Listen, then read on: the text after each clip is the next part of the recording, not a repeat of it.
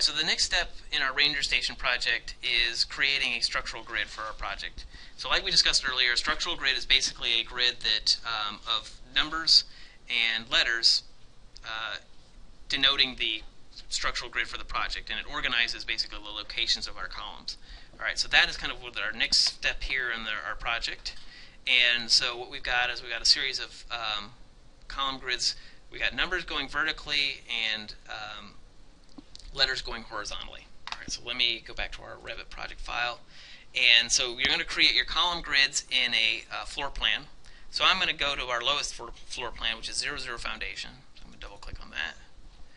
Alright, and then the grid command is located right next to our level command.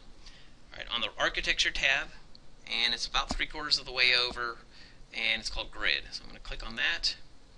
Alright, so what you get is you get a couple draw tools. You got to pick lines, you've got a line command, and then you've got your offset here on your options bar. Alright, so I'm just going to draw our first one, which is that with that number 1.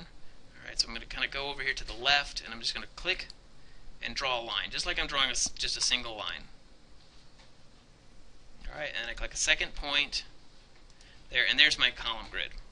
Now you notice in the handout here, I've got the grid bubble on top and nothing at the bottom. So let me show you how to fix that. So when you draw it, it basically depends on where you start the grid. For example, if I were to start at the bottom and go to the top, the column, the little bubble would be at the top, not the bottom. Alright, so what I want to do is I want to switch that. So I'm going to select my column grid, and once you select it, you'll see this little box up here. And you basically want to click on that box, and that'll put a check mark in there. And then basically you'll see how you've got the 1 at the top now. So I've got my column bubble at the top, and I'm going to uncheck it at the bottom. So I uncheck it at the bottom, check it at the top, and there's my column grid number 1. Okay, so on here, it gives you a spacing in the handout. If I move on to page 5. So across the top we've got 6, and it gives you the spacing here. So there's a couple ways of doing this. There's a couple ways of doing this in here, and so what I'm going to do is I'm going to use the copy command. Oops. Okay, so we've got our column grid 1 here drawn. Alright, there it is. Okay, so there's a couple different ways. I'm going to go through basically all the ways I can think of to draw this column grid. So the other way of doing it is then going to column grid and using the offset. So I'm going to click on pick lines, set an offset, and set an offset to whatever my next column grid is going to be. Alright, so the next one is 16, 16, 20, 16, and 24. Alright, so the way of doing that is I go pick lines. Alright, the next one is 16 feet over. Alright, so I do that, hold my cursor over it, and you can see which line it's which side of the column grid it's going to offset to, well, the right or the left. Alright, so there's 2. Alright, then the next one was 16, then the next one was 20, and I think the next one was 16, and 24 for the last one. Alright, so that's one way of doing it. Then you'd of course have to go back and move your column grids to the top. So check that. So check the box at the top. So that's one way of doing it. And that's just using the offset command with the pick lines. The other way of doing it is pick it, copy it, and moving it over, let's say 16 feet, then copy again. That's interesting. It automatically changes the numbering. Yeah, that's another really good feature too, is that it automatically understands that you're doing these consecutively in order. So it'll go to the next one is 3. All right, so 16. All right, so that's just using the copy command here. Another way of doing it then is to use the array command. So I'm going to do the array command. So I'm going to pick this one. This is the array command here with these little 4 squares. Alright, and when I use the array command, you want to uncheck this group and associate box here. And we're going to create 6 of these. Alright, and we're going to either move to the second or the last. So basically if I move to the second, it goes to the second position here. And I'm going to say 16 inches. I'm sorry, 16 feet. And it creates 6 column grids at 16 feet. Then what I can do is to fine-tune those. I can use my dimension command, so I go to the align dimensioned, select each of those column grids.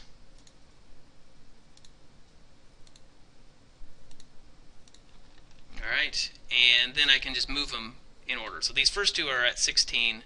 This third one, the fourth one was at 20. Right, the next one was at 16. Alright, so what I'm doing is I want to move number 4 over. So I pick number 4, and then when you select number 4, column grid number 4, the dimension turns blue. You can see the 20 turns blue, so I can edit that dimension. So for example, column grid number 6 should be 24 feet away. So I select column grid number 6, and I can edit this dimension here now. So I can do it to 12, and I change that to 24. And now I've got my column grid spacing across the top. Okay, so you did not go to annotate, you went to modify?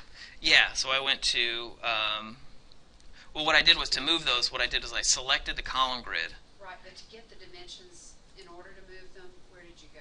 Oh, okay, to get to the dimensions, I went to the annotate So tab. you did go to the annotate, Yeah, okay. and I used align dimension, And aligned, okay. and I just kind of picked each column grid Okay. that way. So let me do that same one using the horizontal, doing my horizontal column grids. So I'm going to go to the architecture tab, go to the grid command. All right, I'm going to draw a horizontal one, so click there, go across.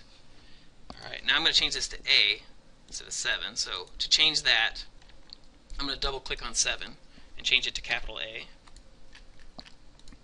All right, and I'm going to use my array command.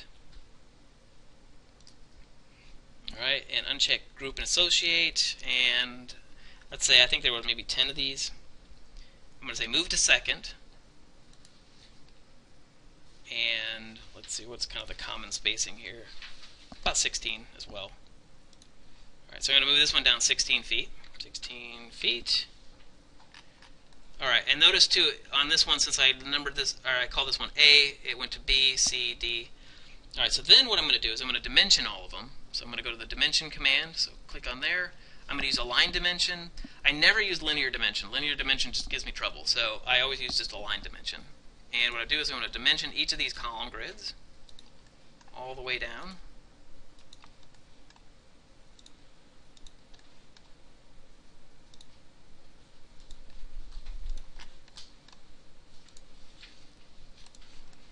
Alright, and then, so then to renumber these, let me go back to here. I'm going to move this one over to the other screen so I can see it. Alright, so the first column, so between A and B is 10 feet. So what I want to do is I'm going to pick column B because I want to move B, and I'm going to change that from 16 to 10 feet. And then between B and C, it's 16 feet, so I'm going to move C. So I select C, and now I can edit the dimension, and that's 16 feet. And then between C and D, it's another 16 feet, so I select column grid D, and then edit the dimension. So the process here is pick the column grid, then edit the dimension. A lot of times I see people, when they're doing this, they try to edit the dimension string. So they double click on the dimension string, you'll get something like this. So the idea here is that Revit will edit that dimension string, but it just needs to know which side it needs to pull from, which one of these is moving. So select which one is moving, then go to then select the dimension, then you can edit that dimension. So between D and E, we got another 16 feet. So I go to 16. All right. Between D and E, and then between E and F, there's another 16 feet. Beginning to see a pattern here. 16, 16, and then between G. Now H is missing on here. You'll notice H is missing. So what we're going to do is I'm just going to delete H. And I don't need J. Alright, so then what I've got to do is going to go G. Alright, 16 feet.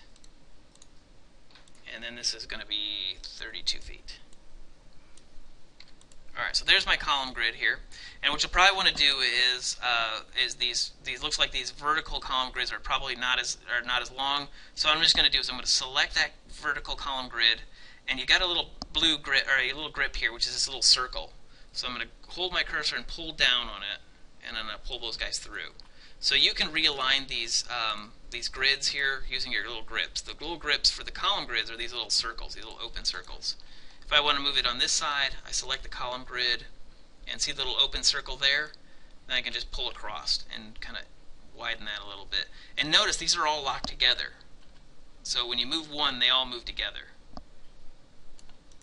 Okay, so this is another really important thing here on the column grids. So your column grids basically are going to be where your columns are located. So you're going to locate your columns. So your columns are going to snap and lock to the grid points, so the intersection of each grid point. So if one of your grids accidentally gets nudged or bumped or anything like that, it's going to pull your columns with it. And your columns and your walls are attached to these grids as well, so it's going to start pulling walls with it. So if you accidentally bump one of your column grids, it's going to really mess up your drawing. And so the more information you put on your drawings, the later you find that mistake, the worse it gets, because you're adding doors, you're adding windows, and then when you add your roof and all that kind of stuff, it totally screws up your roof. So you want to make sure that you don't accidentally bump or nudge or move that column grid. So what you want to do is you want to lock that thing down. So let me show you how to lock it. There's two ways of doing this. First way is to pick your column grids. So I'm going to pick my vertical column grids. All right, so I'm going to select them all. And you can use what's called the pin command. That's it there. So once I select it, it shows up on my ribbon. It looks like a little push pin. If you lock, can you still edit the dimension? You have to unlock it, then edit the dimensions. So once you've edited the dimensions and you get all the dimensions correct, then I would pin it down and then never touch it again. And the horizontal tree, does the alphabets come by itself, or it has to be edited? It should, if you make the first one A and then you keep copying down, it should make this next one B. So it knows that, it kind of gets the idea, oh, she started with A, so she's going to go on to B, C, D, and E. All right, so I selected all my column grids here, my vertical ones, and I'm going to select a little push pin here. All right, so now they're all pinned down. So when I select one of these guys, it's pinned. And so when I try to move it, it's not going to let me do it. So I select it, I go to move, and it gives me a little warning, can't move a pinned element. So it's not going to move. So you can't accidentally bump that. So I highly suggest doing that. I'm going to do that with my vertical ones now. So select all my vertical ones, hit the pin, and they're all pinned down. The other thing you can do is lock your dimensions as well. So you can select your dimension string, and see these little locks there? You can just lock those things down. So there, click there, click there. That also locks it, your column grid down.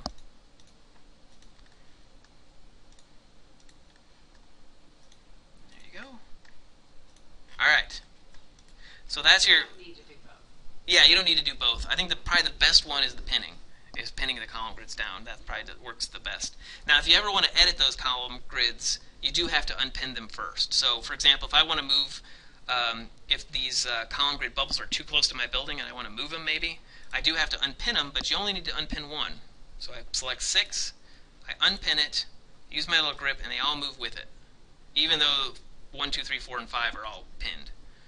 Then I move it, repin it, and I'm all set. All right, so I highly suggest pinning those column grids down, because if you do accidentally bump it and it, later on in the project and you find out that you've bumped it a long time ago, it's a real big pain to fix all that. So anyways, yeah, so that is the column grid command, and what you're going to do is you're going to load in columns, and then once you load those columns into the project, then you're going to place them at each of the column grids.